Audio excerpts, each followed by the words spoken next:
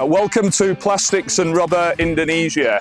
This bus is one of the many sustainable initiatives that we have at this show to take attendees from the industrial estate to the exhibition.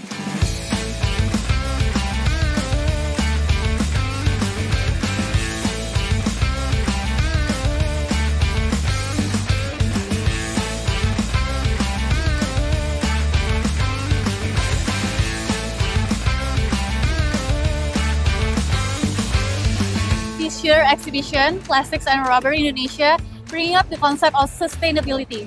Can you explain more about the concept? Sure.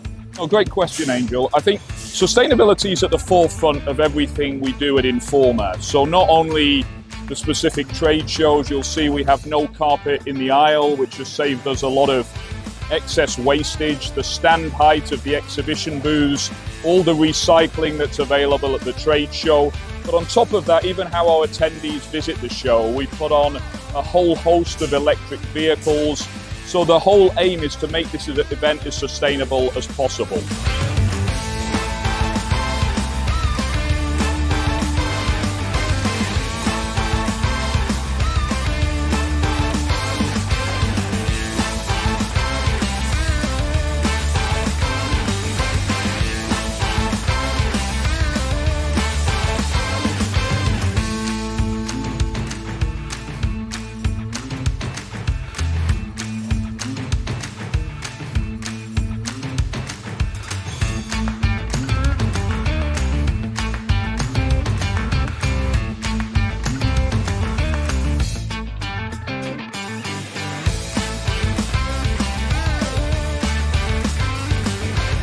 Sangat menarik dan banyak wawasan yang kita dapat. Terus pengalaman yang saya lihat di sini tuh modern sekali dan canggih ya. Sangat seru karena kita memiliki pengalaman baru dan juga bisa ngelihat proses-prosesnya. Saya jadi tahu karena adanya acara Plastic and Rubber Indonesia 2023.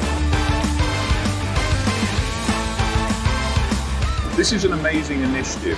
How many people do you have collecting, or how does it work? For now, for collecting, we have like support from our friend with the F&B business, from cafe, resto, and then coffee shop. They start to collect from the post-consume of cigarette.